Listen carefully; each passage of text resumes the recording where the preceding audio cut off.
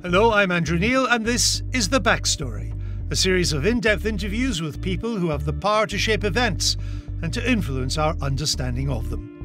This week I'm joined by a man who's been described as Europe's most powerful ambassador. Wolfgang Ischinger was chair of the influential Munich Security Conference from 2008 until 2022, a forum he transformed from an annual gathering of foreign policy wonks into a year-round travelling circus that attracts global elites and world leaders. He's also been Germany's ambassador to the United States and the United Kingdom. In this interview, we discuss his country's historic shift in security policy since Russia's invasion of Ukraine and how committed it is to it, and his career as a power broker around the world. This is The Backstory from Tortoise.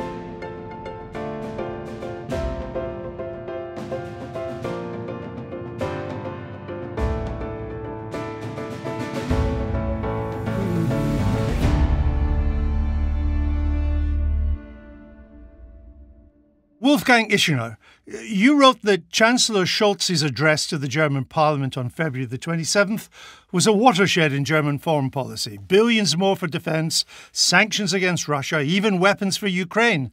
But since then he's been rowing back on a lot of that. Is it really such a watershed? Well, it is. A significant number of established beliefs, traditional beliefs, fundamental elements of German foreign policy were kicked overboard by that speech. No weapons into crisis regions is one of them. No weapons deliveries, certainly into Ukraine. That was a firmly established principle. And certainly within the governing party, the SPD, the appreciation of raising the defense budget in any significant manner was not well developed. So Olaf Scholz did throw overboard a significant number of established convictions. And I would not actually agree with you that he has not followed up. I think what we've seen in the 2 months following that speech is that Olaf Scholz is not really a particularly gifted communicator. I would certainly grant you that. He could have done significantly better in communicating not only to the Germans, but to the world, and certainly to the Ukrainians, that Germany has been one of the principal money givers to Ukraine for the last 8 years. That seems to have totally disappeared from our radar screen.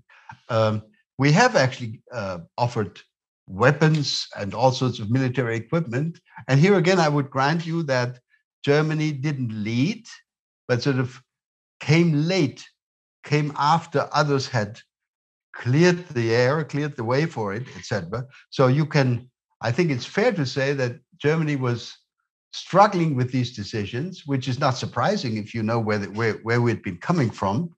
So Germany has been communicating badly, but our performance, I would claim, was not quite as bad as it sounds. Well, let's look at that performance, because my question wasn't about the speech itself. I understand the content of the speech was a watershed. It's what's happened in the 2 months since.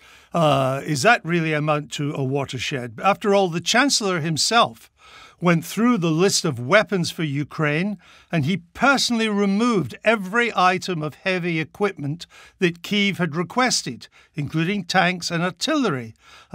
He cut a package that was worth about €1 billion to about 300 million euros. I mean, that's hardly a watershed.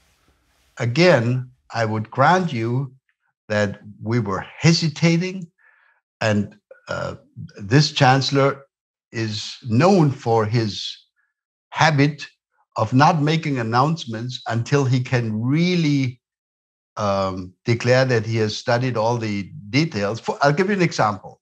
He would not announce that we would deliver such and such equipment unless he knows that we can also deliver the ammunition in meaningful, in meaningful numbers, or the spare parts, etc. So I'd insist it's more a communications issue, but I think it is also, of course, an important issue for a newly elected chancellor of Germany to make sure that he can tell the Germans that he is reflecting with his partners and advisors about the question, how far is it okay for us to go?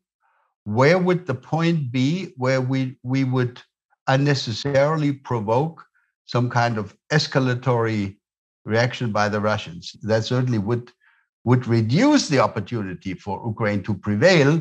Finally, let me simply say, Andrew, of course, don't mistake me as a spokesperson for the No, I understand that. Olaf Scholz government. I've criticized this government for coming in late and for reacting not quickly enough, and certainly for not leading. But I would defend it when it comes to the question: are we doing a lot less than all the others are doing? Well, we're doing not a lot less. We're trying to do more. One of our problems, of course, is that the Bundeswehr, our army, our armed forces, have been so depleted over the last decade or more, and that is, of course, not a fault to be accredited to Olaf Scholz. That is the fault of previous administrations, previous defense ministers, previous chancellors, etc. That there is very little available that we can make available to Ukraine from our armed forces, because no, I understand we used to have thousands of tanks. Sure. In the early 90s. Now we have just a couple. Right. We're down a couple of hundred.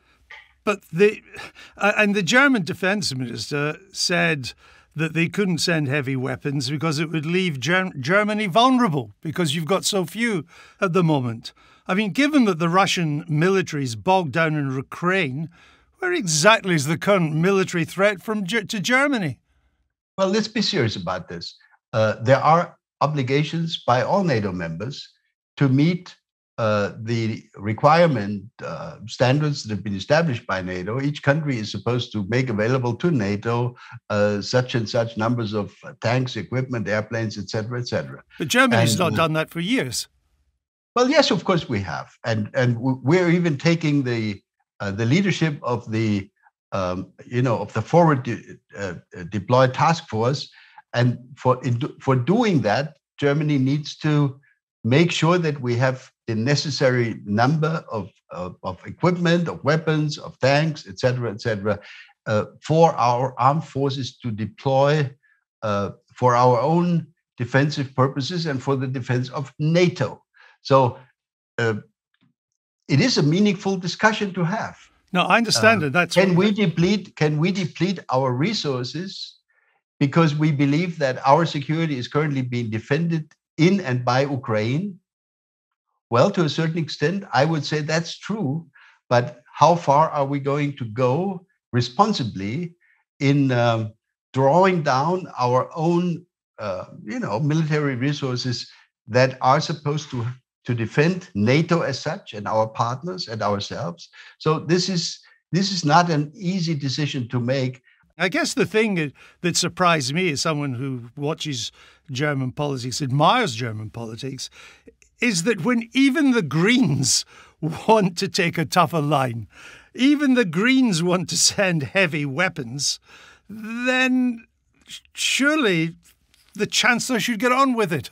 The Chancellor has a party establishment behind himself, which is not identical to the Green party spokespersons. You are absolutely right. It is almost a miracle that the Greens, who found it almost impossible to support our military activities. Remember in Kosovo in 1999, when Germany participated in the NATO intervention in Kosovo, the Greens had an extremely hard time agreeing Indeed. to our active air participation. We did participate, and the Greens hesitatingly accepted it. It is almost a miracle to see how far the Greens have come around to some of the spokespeople of the Greens are among the fiercest proponents of delivering more and more heavy weapons, etc., etc. So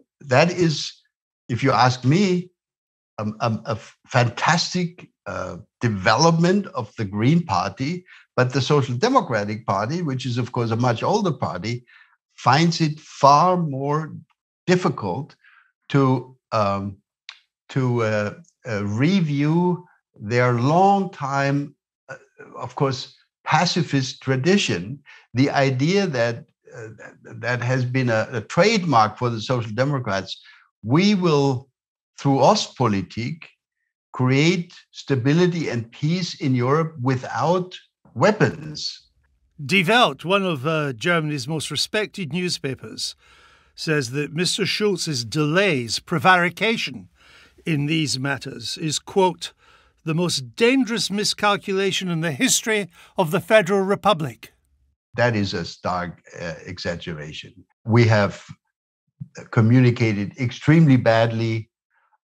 Many of my Ukrainian friends shake their heads. So we're lagging behind, but we are catching up. We're trying to catch up, and and I think there is a growing consensus in Germany that those are making the right point who argue that our own defense, our own security, I mean, of Western Europe, is currently being defended in and by Ukraine, and that is why Ukraine deserves to be protected and supported as best we can. And I think that is a growing consensus.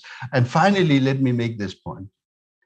You know, whether Germany or any other European NATO partner delivers 20 more Gepards or Marders or other types of equipment is not going to change the final outcome of this conflict. Well, what really matters, it might. What really matters is what the big guy is doing, what the United States has been doing in terms of making funding available for years, not only since the 27th or 24th of February, for a long period of time. So I think the decisive element in this support activity by NATO, by the West, is what the US is doing.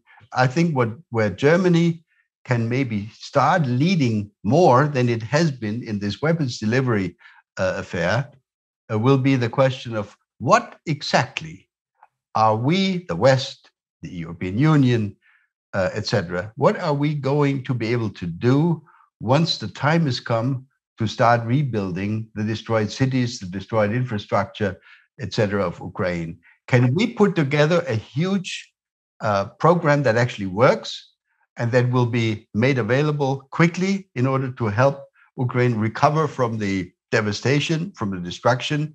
I think that's the kind of stuff where I think you will see that Germany can take and probably will take a lead.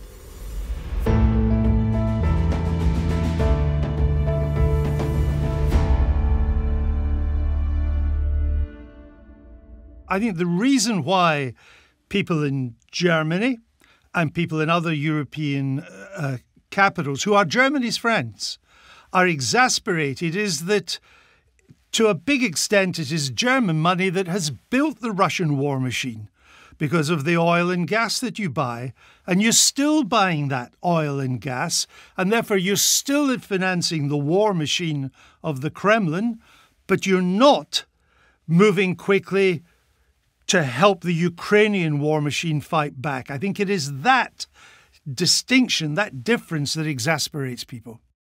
Well, you know, once again, I'm not the spokesperson for the current German coalition government. But I think what you are saying now is quite unfair, really. We have made significant strategic mistakes in the past. I'll grant you that. Our dependence on Russian gas and oil, especially the construction of the Nord Stream 2 pipeline, was surely, with hindsight today, a major strategic error. But you were warned at the time. Many voices warned you at the time that this would increase your dependence on Russian gas. And yet, even after the annexation of Crimea by Mr. Putin, you went ahead with Nord Stream 2. You don't need hindsight to have known that was wrong. Well, I would agree with you. I started criticizing the Nord Stream 2 a pipeline idea beginning, 5-6 years ago. I thought it was no longer appropriate to even increase our degree of dependence on Russia. But let's not forget, once again, that while Germany is, of course, the biggest country that relies so heavily on Russian gas and also to some degree on Russian oil, it is certainly not the only country in the EU. It is now agreed in Germany. No one will dispute what you just said, that this was a strategic error. But, in order to understand why this was deemed at the time the right thing to do, was the conviction that prevailed throughout the German political establishment that because the Soviet Union consistently, even at the height of the Cold War, delivered gas and oil reliably without ever using it as a political weapon. And then, of course, the Soviet Union participated in granting us reunification. And then we had, together with our allies, the idea of partnership with Russia. Let's not forget, on the floor of my conference, the Munich Security Conference, in February of 2009, that was a year after the Russian war with Ukraine, the Vice President of the United States, Joe Biden at the time, pushed what he called the reset button with the Russian Federation in order to launch new sets of negotiations. In other words, we were all singing from the wrong song sheet at the time. And maybe the Germans were particularly late in beginning to understand that Mr. Putin had entirely different intentions. I certainly share the view that we should have recognized years ago that this was not going to go, this was not going to end well, and that we should have diversified more. But let me also say that when Nord Stream 1 was discussed 20 years ago, I was at that time a senior official myself in the German government. Not one voice that I remember came up and said, this is the wrong thing. Everybody agreed that it was a good idea to involve Russia, even in downstream oil and gas business, because Russia, now that the Soviet Union had disappeared, was going to be a benevolent partner for us. Yes, and, that may took too long. It took too long. That may have been a reasonable view 20 years ago. I understand. Exactly. Understand that. I mean, it may or it may not have been, but the fact is that Angela Merkel and many others were still prepared to do business with the Kremlin and Mr. Putin, even as Russian tanks went into Georgia, Crimea, eastern Ukraine. Even when it was clear what you thought 20 years ago wasn't true, you still did it. And it wasn't just Angela Merkel, though she was mostly in the public eye associated with it. I mean, is this not a crisis for the whole governing German political class now? I mean, even Gerhard Schröder, perhaps your country's most famous Putin apologist, he said, we all went along with this for 30 years. You were all in it. You were all complicit. That's not quite fair, and it's historically not quite correct. In 2014, after the illegal annexation of Crimea, and after the beginning unrest and Russian involvement in Donbass, America told Europe, you handle it yourself, and you negotiate with Putin, which is what Angela Merkel and President Hollande at the time started when they went to Minsk and started the Minsk process with full support from everybody else. I do not recall any single voice from within the European Union or from within NATO, certainly not from the United States, that said in 2014 or 2015, just abandon the negotiations and let's just throw sanctions at the Russians. The hope was, today we know it was an unfulfillable hope, but the hope was that in fact we would be able to find a negotiated settlement, certainly for the Donbass problem, and maybe in the longer term also for the Crimea problem. Remember the sanctions debate, which we had in 2014, 2015. Europe was at that time, here I want to defend the German track record, Europe was led by Angela Merkel's determination when it came to the sanctions. Everybody thought at the time the EU will fall apart over the sanctions issue. Not every country, including Italy itself, would support these types of sanctions, which we started to approve in 2014, in 2015. We did hold the EU together. These sanctions never fell apart. And why didn't they fall apart? Because Angela Merkel's government was strongly leading this effort. But as you went for these sanctions, you were also making plans to buy more Russian hydrocarbons, billions of euros of more, which far outweighed any sanctions that the Kremlin would face. I mean, I guess my point is that the predicament you find yourself in now is entirely of your own making. You didn't have to become reliant on Russian hydrocarbons. You took decisions that made it so.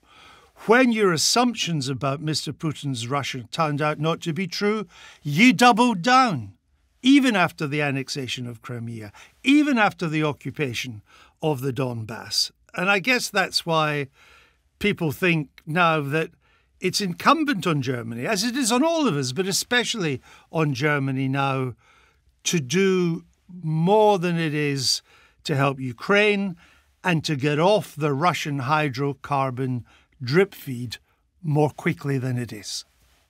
Your Honor, Your Honor, may I respectfully disagree? Of course. You see, you speak, what you say seems to imply that by approving of this Nord Stream 2 project, even after the Crimean annexation, Germany increased its dependency. The fact of the matter is the Nord Stream 2 pipeline is now dead in the water.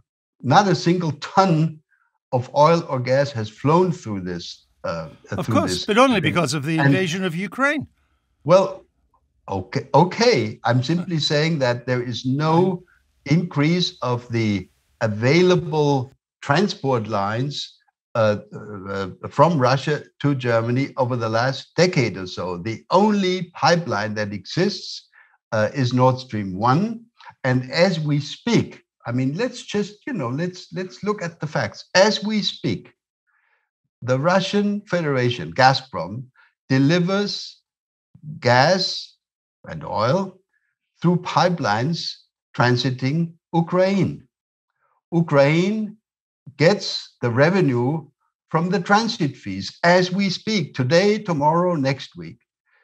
Germany pays for the gas and has actually negotiated successfully with Russia a year and a half ago that Russia would continue to use the Trans-Ukraine pipeline at least until 2024. So simply to say that the German side has not entirely ignored the Ukrainian aspect of the problem.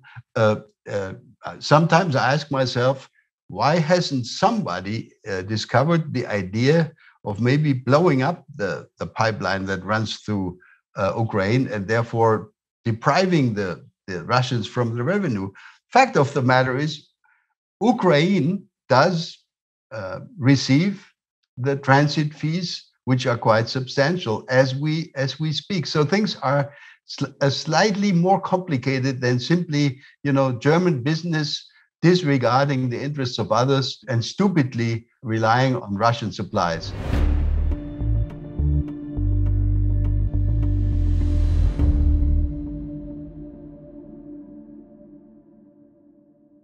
You've had Russian Foreign Minister Sergei Lavrov several times at the Munich Security Conference. Did it achieve anything by having him there? Well, let's talk about the purpose of the Munich Security Conference. The Munich Security Conference is a private institution. It's a foundation, which I created a few years ago.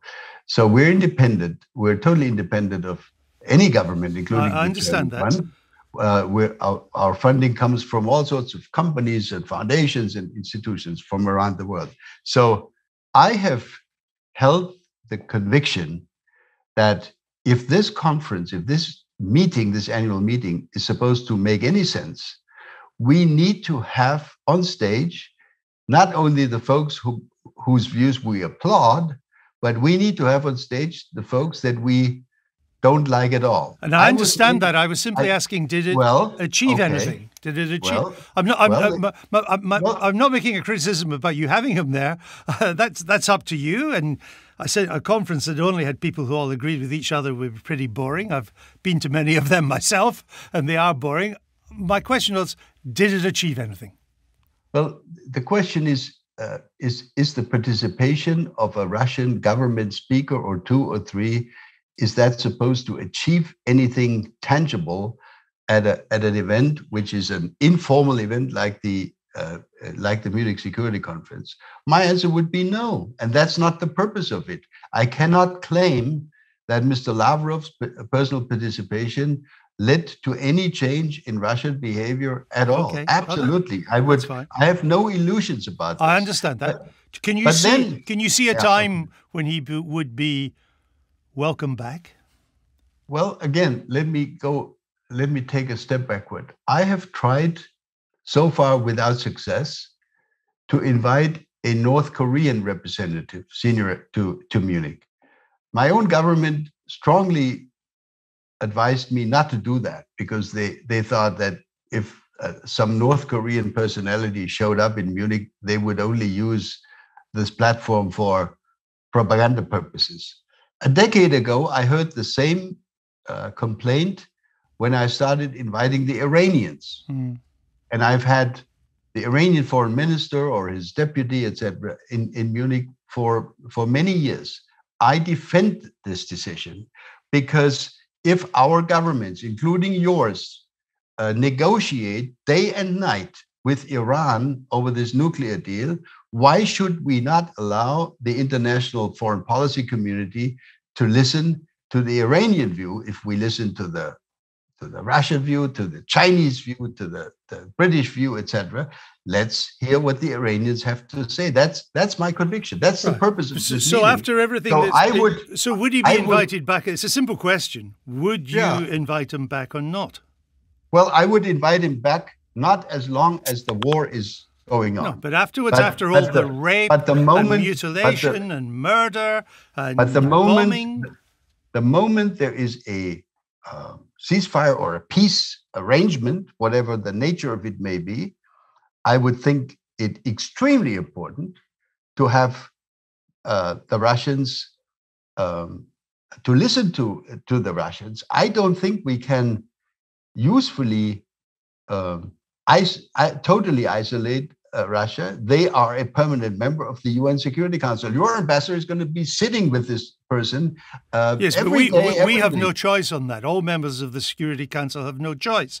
You have a choice whether you want to invite the foreign minister of a genocidal state to your conference. That's your choice. Well, we've had foreign ministers and even prime ministers of genocidal people. I've negotiated myself for months with Mr. Milosevic and other people who were accused of genocidal behavior, and I would certainly not like or appreciate the presence of genocidal people. But look, diplomacy is not the art of having lunch with your friends. Diplomacy is the art of negotiating with your enemies, trying to prevent future outbreaks. I understand that, but don't we learn anything? I mean, after 20, 30 years, according to Mr. Schroeder, of trying to think that you could deal with the Russian bear, that if you got close to it, you could control it or civilize it or stop it from invading other countries. And that has been a total failure, as we can see every night on our TV screens. You still want to deal with that regime? I'm not saying don't deal with Russia, but you still want to deal with the Putin regime after what's happened? Well, I certainly hope that the Putin regime will be gone before too long. I think his His term runs until 2024. That's 2 more years. Well, he'll extend that. You and I know that. He can extend it for as long as he's already done that. Well, do we know that? We don't know that, do we? We'll see what happens. My conviction is we need to talk even to the worst enemies in this informal framework.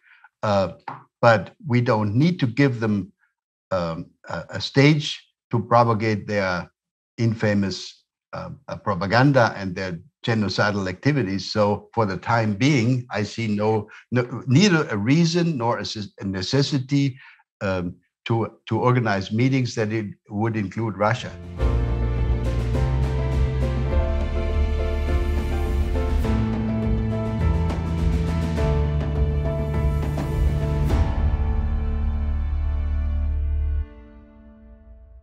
Let's assume that Mr. Schulz's speech to the Bundestag on the 27th of February is a watershed. It's where we began. Where does that take German foreign policy now in the 2020s? Where does German foreign policy now go? What different direction do you see it going in? I would mention 2 things. First, we will, of course, and we are in the process of doing that, we will change rather substantially our defense arrangements. We will be spending significantly more on defense going forward. And there's consensus on doing that now. I think there's maybe not complete consensus. Where in politics is there complete but consensus? There's a clear majority in the Bundestag. But there's a clear majority in the Bundestag. Even the opposition strongly supports this. So I think that is almost a given. Second, I would hope, and this is more a hope than a certainty when I say that, I would hope that one of the consequences of this disastrous experience of the Russian aggression, Germany would make a renewed effort to help turn the European Union into a more respected and responsible foreign policy actor, including with the security and defense component. I think this is absolutely for our survival as Western Europe, absolutely necessary. Just imagine, Andrew, for a moment, where we might be if Donald Trump had been reelected, and if Donald Trump had told the Russians, why don't you take, you've taken Crimea, why don't you take Odessa? I don't give a damn.